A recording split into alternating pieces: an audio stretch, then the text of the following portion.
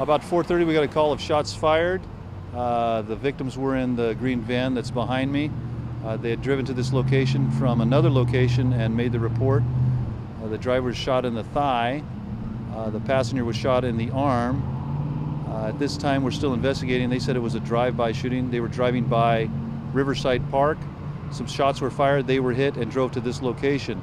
Right now we're investigating the scene, possible scene. We haven't found any witnesses or anything else out at the scene, so we're not sure that we're getting the complete truth as to what happened. And if anyone has any tips, what can they do? They can call 911. They can leave an anonymous tip, or they can call Crime Stoppers. Leave a tip on the Crime Stoppers hotline. If they have any information at all, we'd appreciate it.